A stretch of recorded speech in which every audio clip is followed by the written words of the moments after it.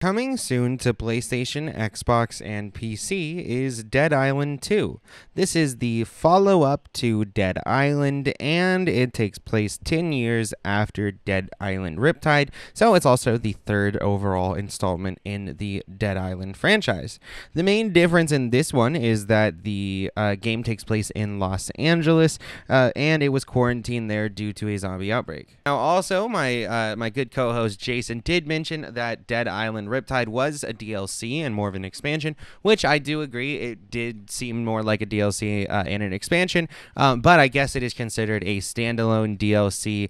So overall, it is considered a separate installment in the franchise. Also, I was going through and reading about the various issues that there has been for developing this game since in like 2012, the game has been in production, and in 2014, the development hell kind of started, where basically the original developers of Dead Island 1 Techland moved on to try to make Dying Light 1 with Warner Bros. Entertainment, and so overall that then moved it over to various different companies until finally it's landed on Dambuster.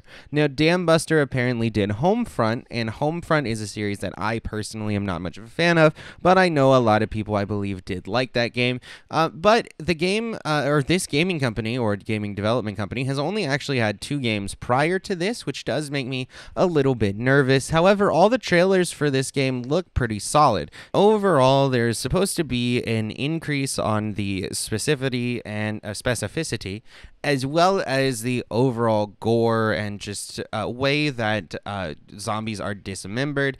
So I'm definitely interested to see what they're on about with that one. And overall, it'll be interesting to see the various ways that they up the gameplay or story.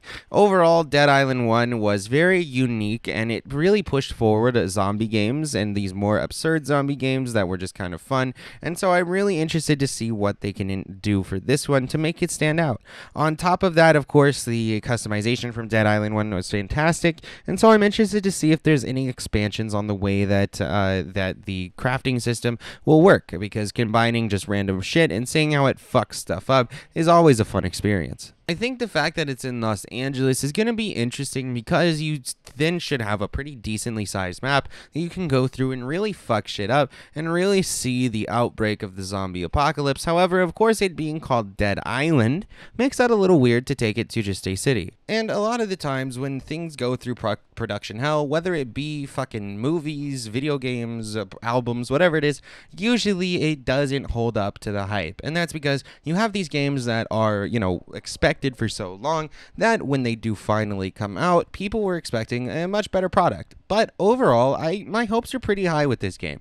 I was definitely someone who enjoyed the first Dead Island and thought it was a pretty unique game for its time, and so I'm definitely intrigued to see what they were able to do, like I said earlier. So I'll definitely be giving this a try myself once it comes out. And what do you guys think? Do you guys think this is going to be a good increase on the previous game and that they'll be able to up the overall quality? Or do you think it's going to be kind of like a shameless game that probably, went through production hell and therefore couldn't get out a good game? What do you think? Let me know in the comments down below. Also, let us know any other games that you know that are coming out soon that you'd like us to talk about, or anything that's come out that you'd like us to review or react to or play, especially if it's on PlayStation Plus or on Xbox Game Pass. We have pretty immediate access to that.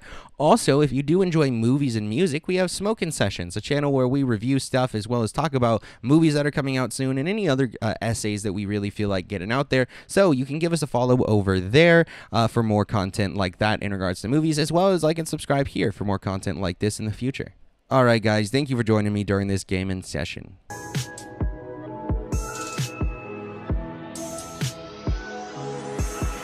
stay out of my head to the depths of the universe.